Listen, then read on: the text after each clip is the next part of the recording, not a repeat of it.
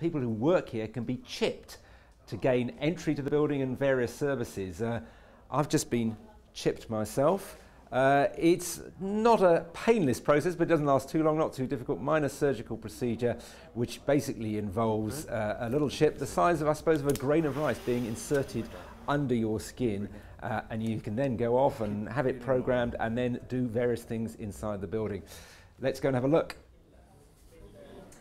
And here's Hannah Schaublad, who is in charge of this whole chipping operation in this building. Now, you've been chipped yourself. Where's your chip? Yeah, I have a chip right here, which I use to access the entire office. So let's see if we can get into this particular This is how I do it. Okay. No need for passcodes. And we're in.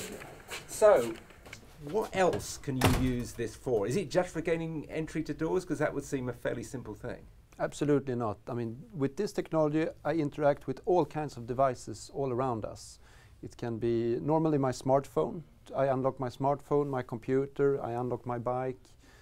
All kinds of things that are now part of the greater connected Internet of Things. But inside this building, you'll be able to do what else? What other thing will you be able to do? Oh, I open the front door, I open various office rooms, I open the copy machine so that I can log into it. So you can print just by putting your hand against the printer? Exactly. So it's instead of having some clumsy device in my pocket, I just put my hand on the reader. If we help show people that this is really not that complicated, it's making our lives easier, I think people will actually welcome this tool to make their lives easier. And is there a sort of wider philosophy behind it?